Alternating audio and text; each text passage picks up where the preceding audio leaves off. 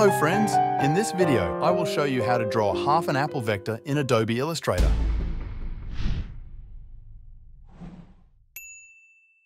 First, we select the ellipse tool from the left panel and change the color to red. And let me bring to your attention that our Patreon supporters will be able to download the vectors created in this and all subsequent videos from our Patreon account. The link to our Patreon account is in the description.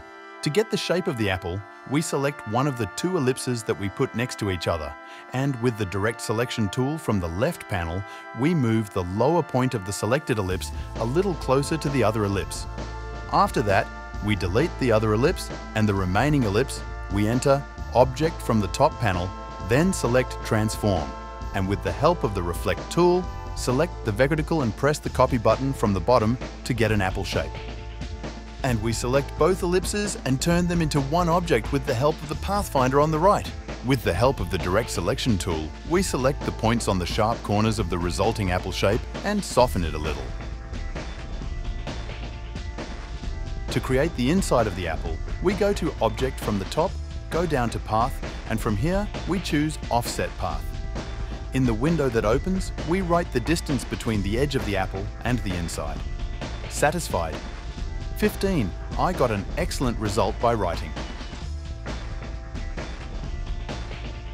We choose the color of the inside of the apple. You can choose a successful color by following the same sequence I did. With the help of the pen tool, we draw a small branch for the apple. You can adjust the color and thickness of the branch by following the steps I did.